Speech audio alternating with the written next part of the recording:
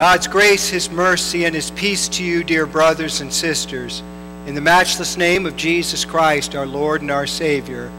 Amen. In the name of Jesus, amen. The words we have just sung could not be more powerfully realized than what we realize this day as a congregation.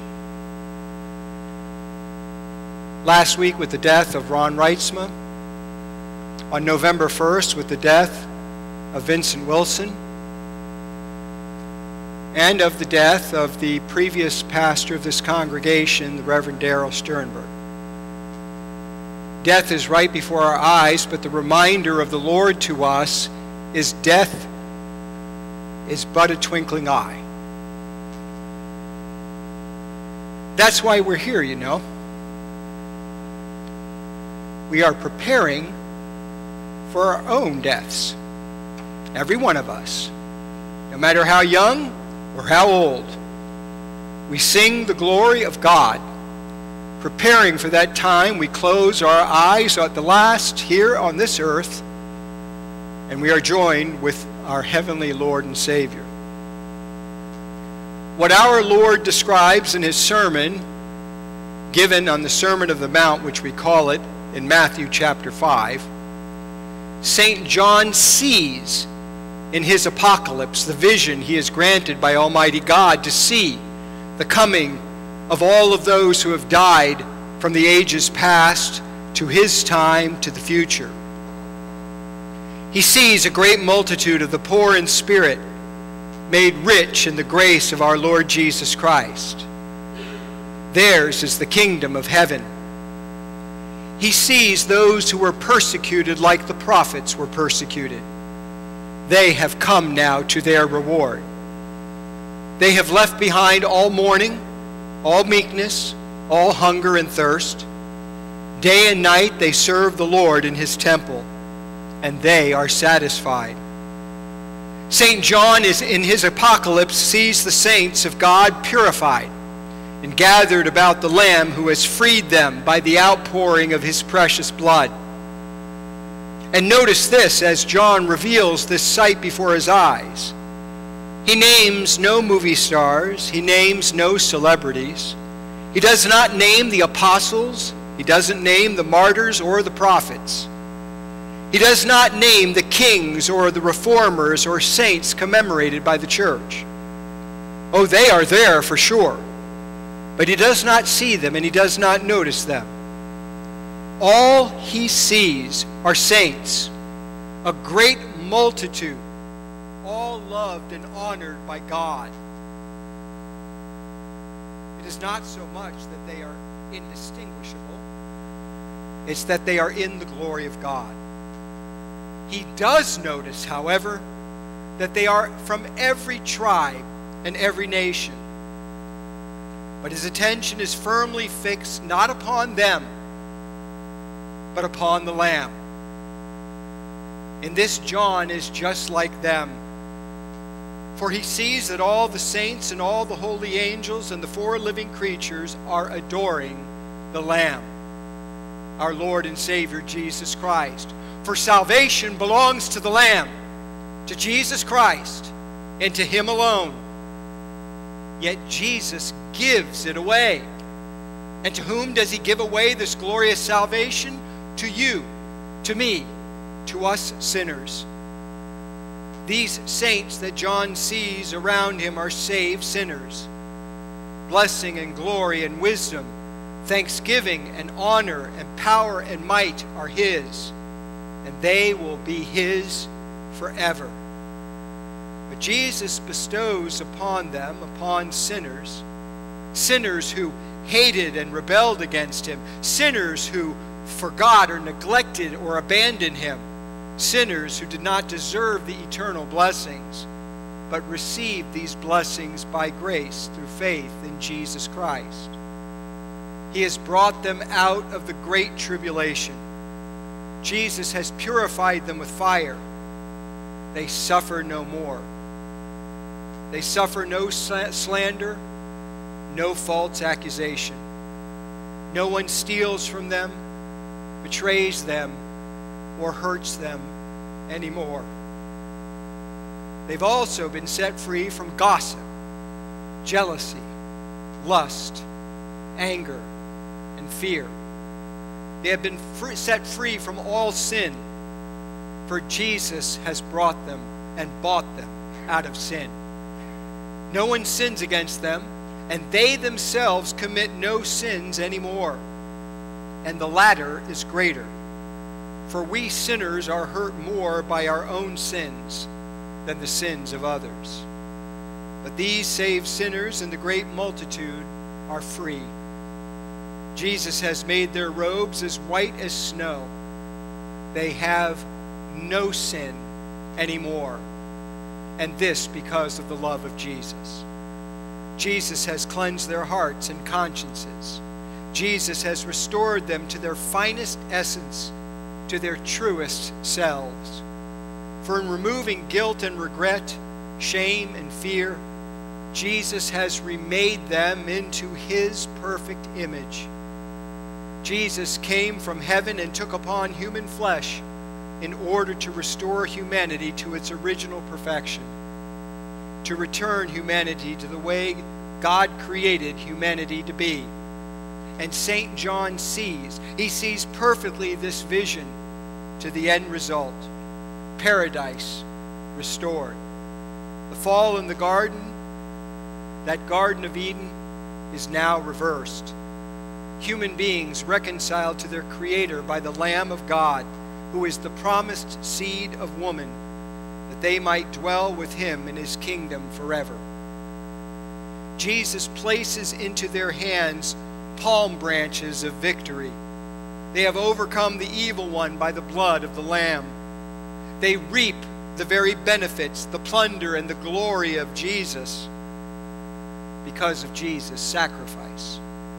They reap where they did not sow. They buy and eat without money or cost. Jesus relieves them of all burdens and bestows his own inheritance and perfect love upon them. And of all their joys, here is the greatest. Jesus Christ, the Lamb of God, who takes away the sin of the world, is in their midst, right there before their eyes. Jesus is with them. And that's the definition, after all, of blessed: to be with Jesus. Salvation is his, and so salvation is theirs. His kingdom is theirs. The palms, the branches that are in their hands, and the psalms of praise that come off their lips, they are his, and he is theirs forever. They are poor, mourning, hungry, and persecuted no more. But they remain in heaven as they were on earth, blessed. For Jesus is theirs, and Jesus is with them. Now, the only difference between them and you is that they have already passed through the veil of death, and you still abide in it. Your day, however, will come. Your sins will end. Your sorrow will flee. But even now, like them, you are blessed. Jesus, your holy Lamb, is in your midst. Jesus is with you. The kingdom of heaven, the kingdom that is theirs, is within you. It is yours. You are the temple of the Holy Spirit. You are the object of angelic protection and prayers. For you were sealed and anointed in the holy waters of baptism with the fullest name of God. Not Yahweh, not Jehovah, not Adonai, not the Lord, but the fullest name: the Father, the Son, and the Holy Spirit, as you were washed with water and the Word in his name. You were pulled out of those killing waters to new, everlasting life. You are here today to receive anew the forgiveness of sins, to be absolved, to hear the Word, to pray and praise your God, and to finally join in the most direct communion, to eat his body and drink his blood, to have Jesus come inside of you, to penetrate your heart and soul, to join you to himself. The great multitude that St. John saw did not simply consist of those who had already come to heaven while John was exiled on the island of Patmos. If it were, he could expect that St. Mary and his friends and loved ones who had gone before him, and also all the saints of the Old Testament, were there. They were there, of course, but there were more. For St. John saw the culmination of all creation. He witnessed the great multitude after the resurrection on the last day. When he was transported to heaven, he also was transported out of time. So, literally this, just think about it. John saw people who weren't even born yet. People like St. Augustine, Gregory the Great, Martin Luther, and he even saw his own great-grandchildren. This means that he also saw you. That's right, he saw you. What he describes in Revelation 7 is not about them, the saints of God. It's about you. These are your people. You are there. St. John looked and saw the American and German and French and Russian and Greek and Chinese and Vietnamese saints, even nations and tribes not yet invented at that time. He looked and saw them all, including you, in white robes, with palm branches, singing, blessing, and glory, and wisdom, thanksgiving, and honor, and power, and might belong to the Lamb of God. Maybe you don't know this, but you are, yes, you are in the Holy Scriptures. You were the sinners made saints by the blood of the Lamb of God, and are part of the great multitude St. John is privileged to see in this apocalypse. This is your future, after all, foretold in God's Word and seen by St. John. So it does not matter. It does not matter what happens to you here on earth, what anybody says about you, whether it be in the classroom, whether it be at work, whether the doctor has good news or bad news, what your enemies and persecutors do to you directly or behind your backs. What matters, what endures, is that the Lamb who was slain lives.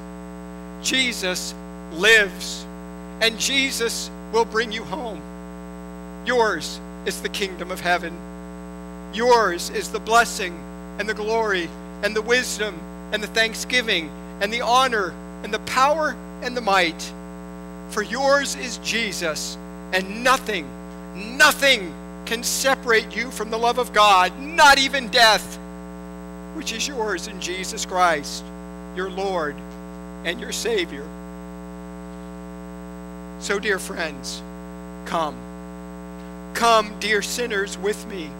Dear sinners made saints by the blood of the Lamb. Come and receive the foretaste of the feast to come in the holy supper of the Lamb's true body and blood. Gather around his holy throne with all the saints and the holy angels. For here and now at this great feast of God, all heaven and earth come together as one. Your loved ones who have died in Christ, you can't see them, but they are here. They join in the great heavenly feast with you. You cannot see this reality in full yet, but the day is coming.